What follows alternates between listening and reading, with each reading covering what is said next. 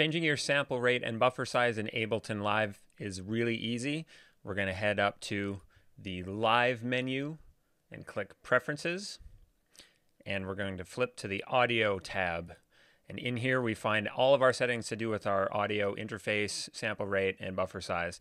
I've got my session set to 44.1, which is fairly standard. 48 is also very standard. If you choose to work in either one, doesn't matter. I've also got my buffer size set to a very large number, 2048 samples. This will introduce a lot of latency, but it's great for mixing.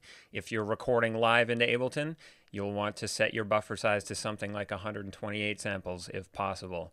Bear in mind, lower buffer sizes mean more CPU usage. So if you have an older machine, lower buffer sizes may not work as smoothly. There you go. This is how to change your sample rate and buffer sizes in Ableton Live. Tune in for more Sessionwire shorts. Give us a like and a follow, and we'll see you in the next video.